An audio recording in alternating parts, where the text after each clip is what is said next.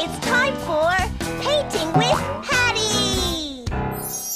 Welcome to Painting with Patty. You can follow along with today's painting by tracing with your finger. Today we're doing a letter of the alphabet that sounds like this. P, P. The letter P. I'm actually wearing the letter P right here. This is a fancy letter P. Now let me show you how to draw a capital P. First you start with a straight stick, and I'm going to put it right here. Down, that, and then you do a half circle at the top. That is a capital P. Now for a small p, it's the same thing, just smaller. So we do a straight stick down and a little half circle. And there's a small p. Capital P, small p. And P stands for Patty, but it also stands for present. So let's draw a present. I'm going to make this P part of the beautiful bow on the present. And we're going to go over here. This is our box. The present came in. And we'll go up here and across.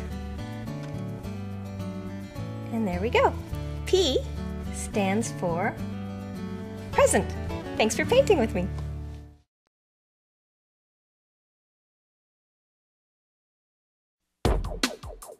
This is a rap about nap. What? Nap time! Things are going well, it's the middle of the day. I'm out in the yard, I'm just looking to play.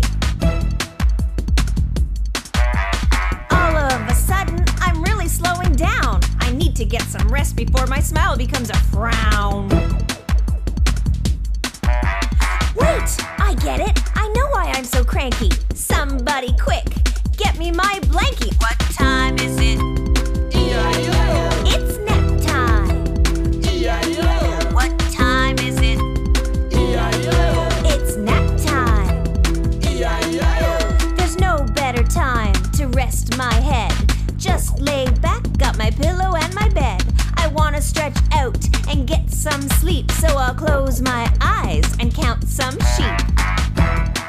It's my favorite rhyme. Which? The one about nap time. What time is it? E-I-O. It's nap time. E-I-O. What time is it?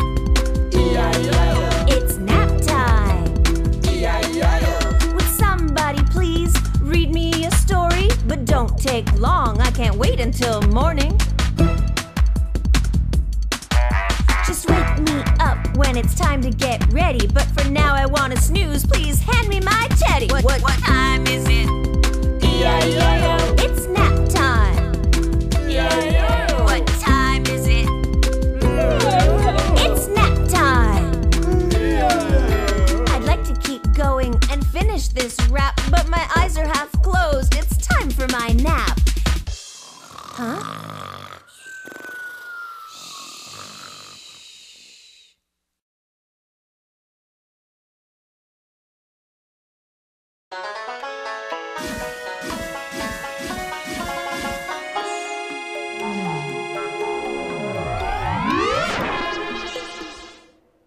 This is Kids CBC News. I'm Patty McTiki-Tootie. Muktakalotagufski-Chuck.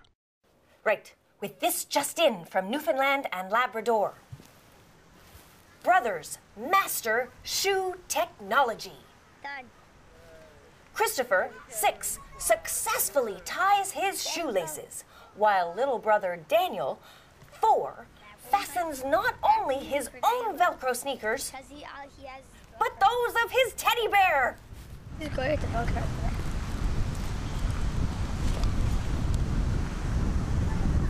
Outstanding! For Kids CBC News, I'm Patty McTuckalotagufski-Chuck.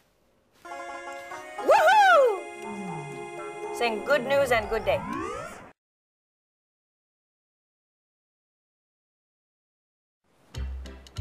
Oh, hi! I'm looking at things close up, which reminds me of a game. What in the world? I'll show you some things close up and then give you 3 clues to help you figure out what it is. Okay, let's look at something close up. Here's something close up. What in the world could this be? I'll give you 3 clues. Your first clue is it's made out of rubber and plastic. Your second clue is you wear them on your feet. Your third clue is they help you to swim faster in the water. Have you figured out what it is? They're swim fins, also known as flippers. You put your foot into one of these, go back and forth underwater, and you can swim like a fish.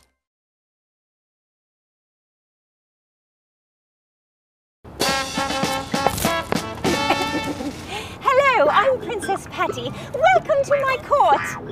My basketball court! My name's Princess Patty, and I'm awesome with words. I'm a pro with the nouns and an ace with the verbs. But now I will show you my wordiest skill. I can rhyme just as well as a dentist can drill. I will show you right here on my fabulous court. But this court is quite different. Not the usual sort. It's a place where I practice each afternoon my basketball dribbling to this hip-hop tune. Now, I've always been clumsy, just walking about, but this dribbling's so hard, I just had to shout, "Ow! Bother!"